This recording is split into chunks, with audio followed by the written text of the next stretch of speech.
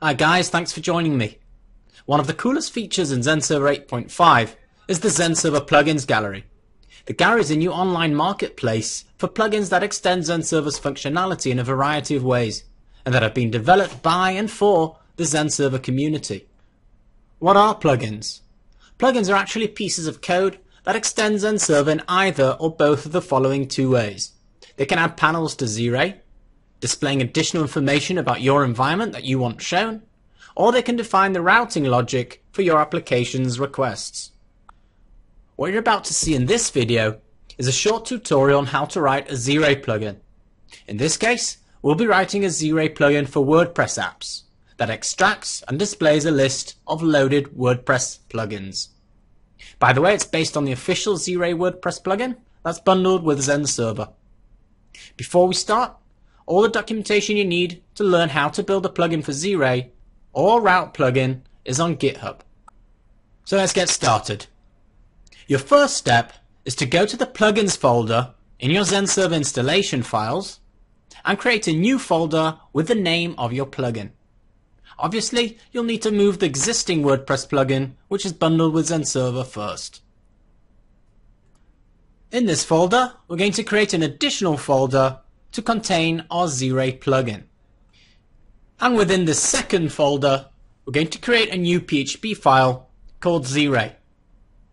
This file is the plugins include file, and it's good practice to have it located in the root of the plugin directory.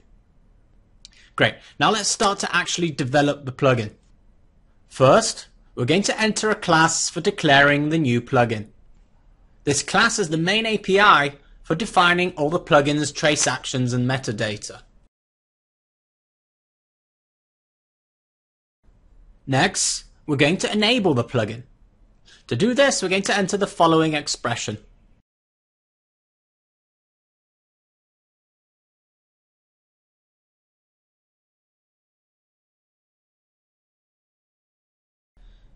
We're basically telling Z-Ray to load the plugin after the WordPress initial constants method is called. We're using this function because it's the first WordPress function that's called on a page, so it's a good trigger. The next part is to declare a trace on a particular function.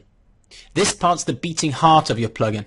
Defines the function you want to hook into during runtime, when you want to hook into it, upon entry or exit, what's to be executed, or in other words, what information Z-Ray needs to store and display, and how. This declaration will include the name of the function to be traced, and two callables which are fired when entering and exiting the function. In our case, we're going to use the WordPress cache close function, because we know this is a good time to retrieve the WordPress plugins. We can leave the entry callable empty, but we're going to develop the exit callable a bit. First, we're going to add two parameters that the trace function callable method accepts. Context is an array of information about the function, and storage is a reference to the storage array and is used to store the info that will actually be displayed in Z-Ray. So what do we want executed upon leaving the WordPress cache close function? We're going to start by entering the WordPress method for extracting plugin data.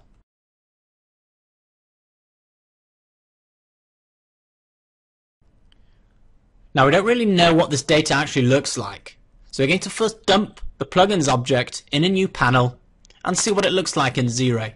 And the way to do this is very simple.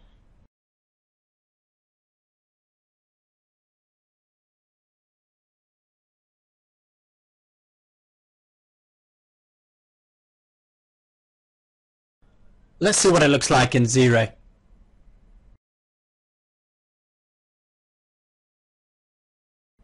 Refreshing our WordPress app, we can see that a new top-level plugin panel was added to Z-Ray, with an additional plugins var panel showing a tree table with a multi-level array. Just a general note here, the plugin storage mechanism automatically generates tables based on the actual information stored. So if an array or associative array is passed, a grid table will be created with columns as the names of the keys. If a multi-level array or an object is passed, a tree table will be created like in this case. Now, we'd like to extract only part of this information, say only the name and version of the plugin. So we're going to enter a for each loop with another storage execution, only this time we're going to specify an array instead of the plugin's object.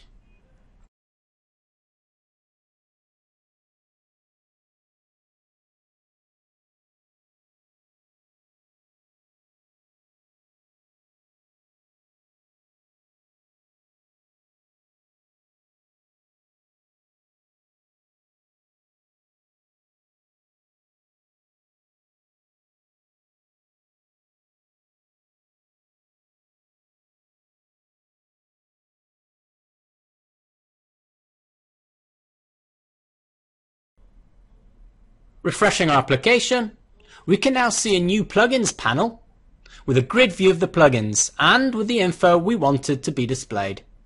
Okay, we're almost done. So the last step is to add a logo to your plugin. Now, like you can see here, Z-Ray plugins will show the Zend logo if you don't specify otherwise.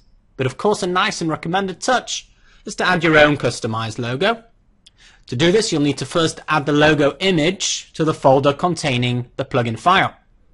Please note that the image should be 24 on 24 pixels and should contain both a regular and hover state. Next, in our plugin file, we're going to use the set metadata function.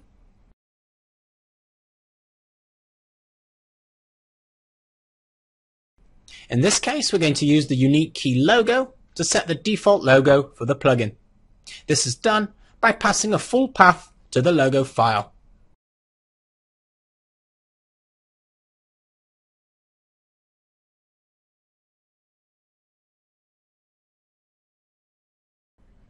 Let's take a look.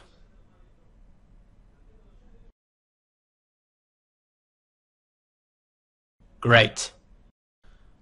So whatever app you're working on, whatever framework or platform, you can make Z-Ray trace and display the information you want it to. In the next part of this video series, we'll be covering the subject of how to package a plugin for deploying and managing it within Zend Server. Thanks for watching.